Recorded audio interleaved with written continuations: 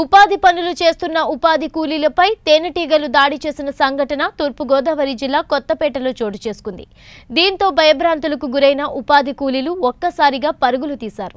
బాధితులు తెలిపిన వివరాల ప్రకారం కొత్తపేట రామాలయం వీధిలో గల పంట కాలువను శుభ్రం చేసేందుకు సోమవారం సుమారు 20 మంది ఉపాధి కూలీలు పంట బోదెపై గల తుమ్మలను తొలగిస్తూ ఉండగా సమీపంలో గల డొంకల్లో ఉన్న తేనెటీగలు ఒక్కసారిగా చెలరేగి వారిపై దాడి చేయడంతో ఈ దాడిలో సుమారు 10 మంది గాయపడగా ఇద్దరికి తీవ్రంగా కుట్టినట్లు సమాచారం.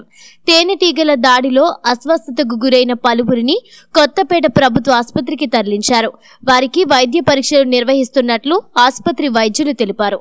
సమాచారం తెలుసుకున్న కొత్తపేట ఎంపీడీఓ కె రత్నకుమారి, ఉపాధి హామీ ఏపీఓ కృష్ణంరాజు గాయపడిన వారిని పరామర్శించి వివరాలు అడిగి తెలుసుకున్నారు. ఉపాధి హామీ పథకం పనికి వెళ్ళాము. మమ్మల్ని టెంటేకుని కొత్తపేట రామారావుపేట పిల్ల కాలువ పంట కాలువ బాగు చేస్తుంటే తుప్పలు నరుకుతుంటే టెంటేగలు రేగిపోయినాయి. కొద్ది మంది పారిపోయారు, మేము పైన ఉండిపోయాము. మమ్మల్ని ఎక్కువగా కుట్టేసింది.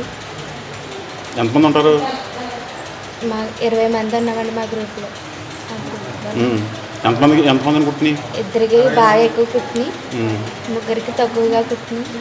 అందులో నేను ఈరేస్తాక